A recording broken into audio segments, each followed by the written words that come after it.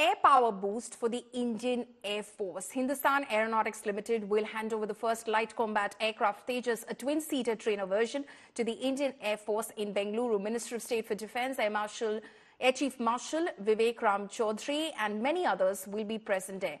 In fact, as part of the light combat aircraft contract between the HAL and the Indian Air Force, the Defence Public Sector Unit has to supply 8 twin-seater trainer aircraft to the force. With a developed fly-by-wire flight control system, indigenous AESA radar, beyond visual range missiles, modern electronic warfare suite, along with air-to-air refueling, Tejas Mk1A is expected to meet the operational requirements of the IAF. Recently, IAF Chief VR Chaudhary reviewed the development project of the Tejas Mark 1A with all stakeholders, highlighting the aircraft as the flag bearer of the IAF's efforts towards indigenization.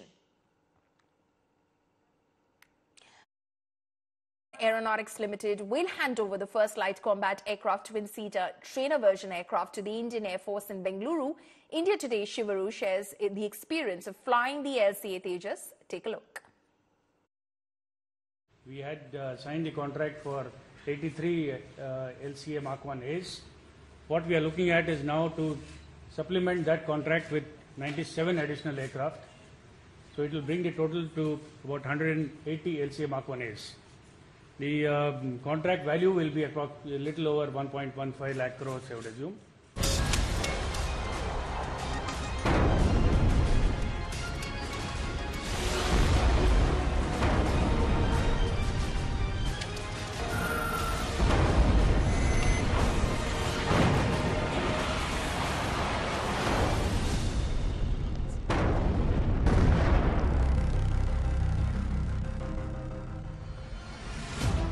India has struck back.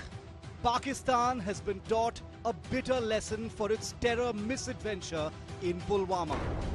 The aircraft in the spotlight is the Mirage 2000 fighters from Gwalior, aircraft that India bought from France back in the 1980s. But the spotlight is also shifting to another aircraft, and this is an aircraft that is India's very own.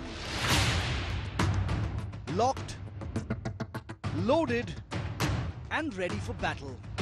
This little jet has also had one hell of a month. Bomb's gone. From putting on a fearsome show of strength at the Vayu Shakti firepower exercise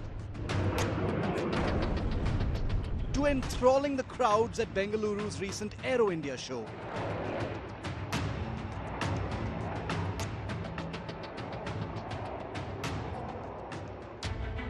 This compact fighter, like the Mirage 2000, is ready for a fight.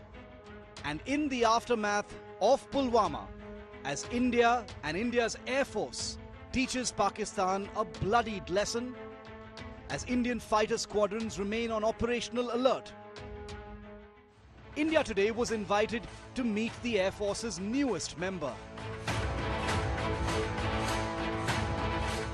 Well, not just meet, but actually fly the light combat aircraft Tejas.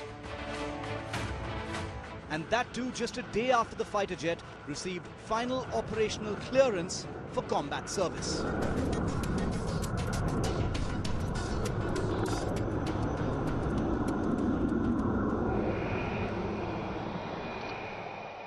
First things first, I obviously couldn't wear just about anything for the flight. A team from the Tejas program helps me get into full fighter pilot gear. From the flying suit, to the boots, the G-suit to counter the dangerous levels of acceleration force, or G in a fast jet. And finally the fighter helmet with an oxygen mask.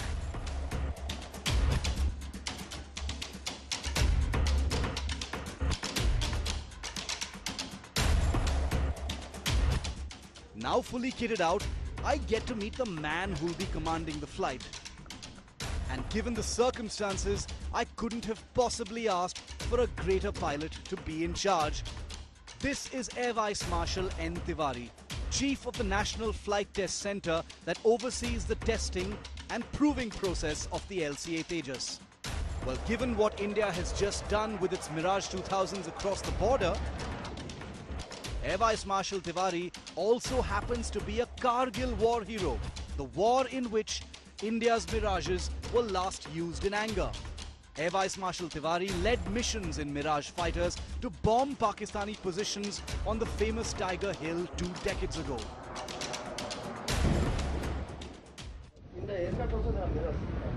You can use that. Briefed and ready for the mission, we head out to the tarmac.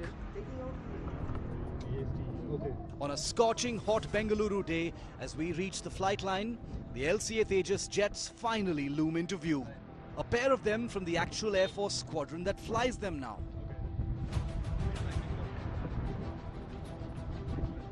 Cleared to enter the fighter, I get a full cockpit brief by the ground team.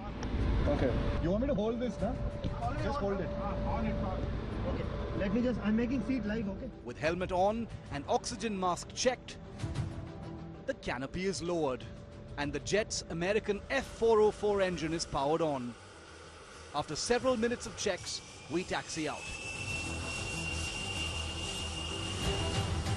The cockpit is a cozy little space with a multitude of flat panel displays designed to give pilots every possible piece of information they could need while in the air.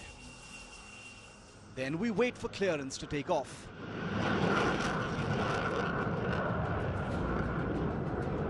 Once in the air, the pilot instantly banks sharply to the right, demonstrating the LCA's excellent responsiveness and agility in the air. Cruising out west of Bengaluru, the jet is throttled up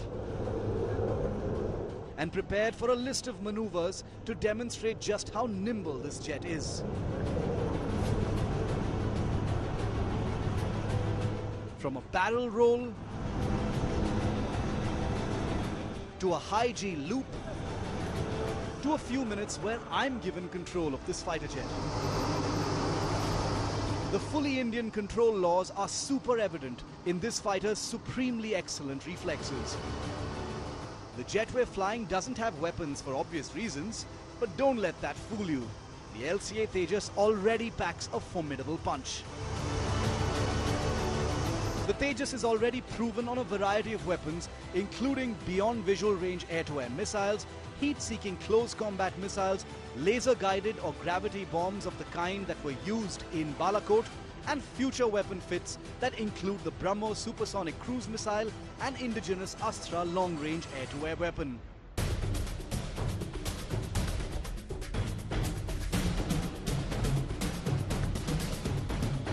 After 30 minutes in the air, we return to base.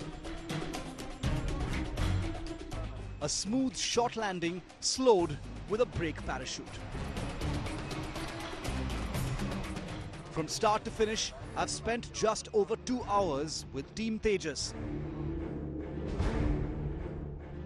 And it has begun to become clear why a fighter jet that was once derided is now being embraced by a new generation of Indian fighter pilots, just like the Mirage 2000 once was in the 1980s and 90s.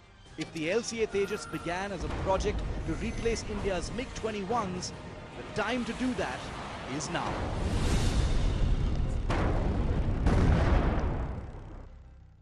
So we've just flown in the light combat aircraft Tejas, a fighter that is India's very own project and a homegrown aviation development effort.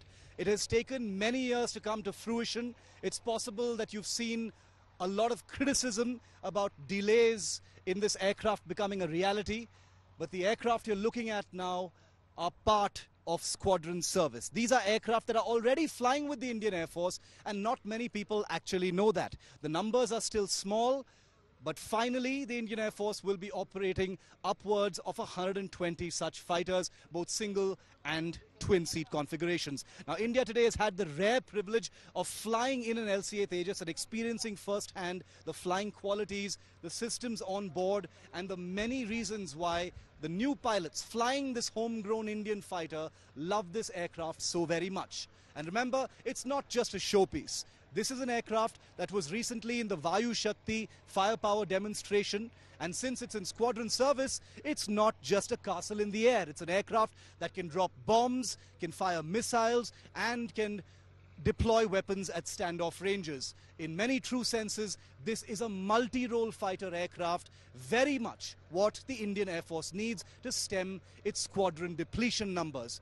The LCA Tejas' big journey has really and honestly truly just begun. There's a long road ahead. Final operation clearance for the first iteration of the Tejas has just come. There's going to be an improved version that's going to be inducted in much larger numbers, and then a brand new aircraft called the medium weight fighter, which is derived from the original Tejas, that will be possibly populating upwards of 200 fighters in the Indian Air Force. Well, the LCA Tejas took its first flight back in 2001. It was Atal Bihari Vajpayee who christened it the Tejas, Radiance. Well, for India's very own aviation effort, this hopefully will be an era of radiance.